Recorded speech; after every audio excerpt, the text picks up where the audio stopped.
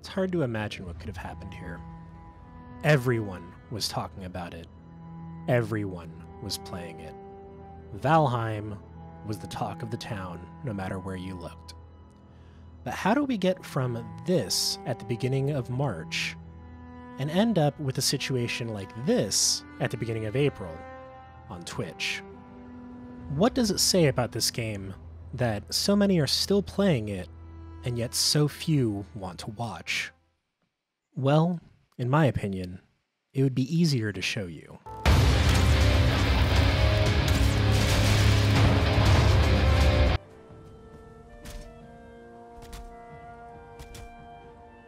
I ran out of stamina! Alright. Yeah, that's the hardest part.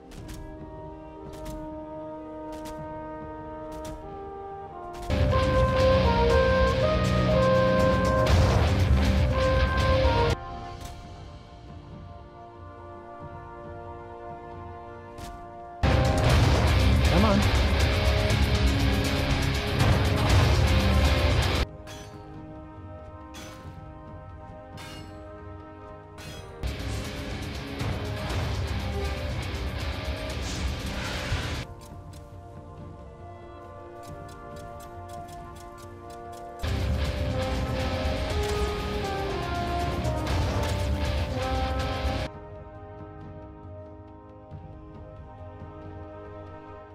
There's two ways to think of something that is hard or difficult. It is either challenging, which has a sense of rewarding feelings associated with it, or frustrating, where you feel like you've wasted your time, or you feel like you're in a meaningless task that isn't making you happy. If you were to put these two concepts on a scale, I think that you would find Valheim clocks in at a, let's say, 4-to-1 ratio of frustrating and challenging. The game is fun. I've played a bit of it, but the fun parts of it make up a very small percentage of my actual game time. Going back and looking through my recordings, I discovered that most of my game time was spent gathering resources. Now, this isn't a problem in and of itself, but when you consider that I had to look very long and really micromanage my clips to find the exciting segments to use in the montage earlier in the video. What I think has happened with a lot of people is they've realized that the game at the beginning feels more complete than it is. And to be fair, this is an early access title. You begin to really notice this as you progress in the current game content. If you look at the mountains in particular, that area was where I felt like I was having the most frustration. The fair and probably best way I could put it, this game didn't feel like an early access game until I got to the mountain. Now, when I say that you start to notice that the game is in an unfinished state, everything starts to feel very one note.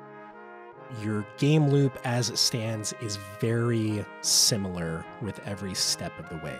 You enter a new area, there is a resource you need to find there, you gather an obscene amount of that resource to gear up for a fight, and then you fight a boss. Now, the idea of things being one note showcases itself the most in terms of the mobs in each biome.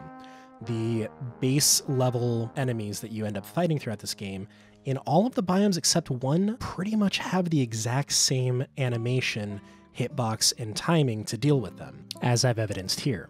Now, I've mentioned that the early game feels different than the late game, and a lot of the things that didn't bother me when I was about halfway through the game really started to grate on me as I progressed through the story. One of the biggest things on this is resource gathering. Going out and chopping down a forest, tons of fun the first couple of times you do it.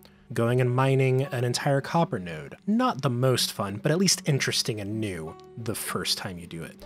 As soon as you hit your 1000th tree or your 10th copper node that you need to get, things start to wear down to a large degree. And I don't even want to think about how many sunken crypts I must have gone through, considering I gave up at the point that I had to go back to them to do more at the end game when I should have unlocked new content. This ended up being one of the breaking points for me.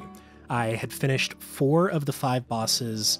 I had soloed the entire game, and I was gearing up to do the final boss and was certain that I was dedicating myself to completing this game fully for this review. So towards the end of the game, in order to refine the final level of metal for the weapons, not for the armor, you have to go and mine some iron so that you can build the furnace that refines that material. You also, for the endgame armor, have to go get iron in order to craft it by using a refined material from the final biome plains and iron from 2 biomes previously that you thought you were done with. I also realized that my food stores had gotten low and that my farm needed to be set up.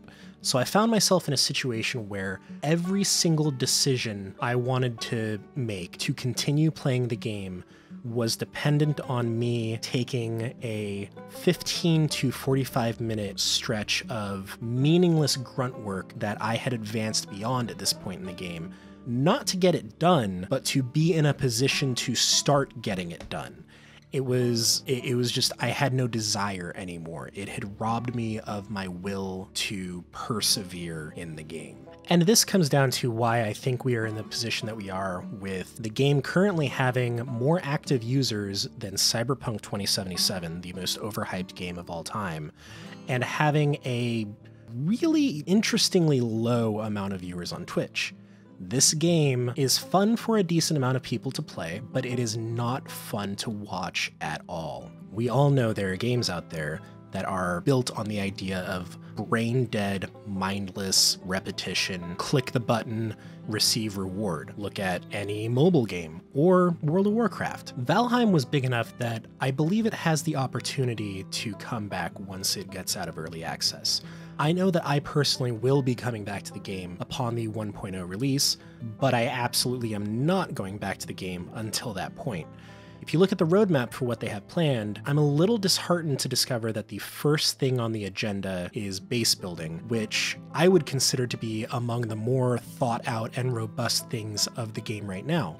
I would love to see more emphasis on improving sailing as the first priority, diversifying enemies, doing all those things. Those are on the roadmap for their planned updates in the coming year. We'll just have to see if they actually deliver on anything that's going to make the game better.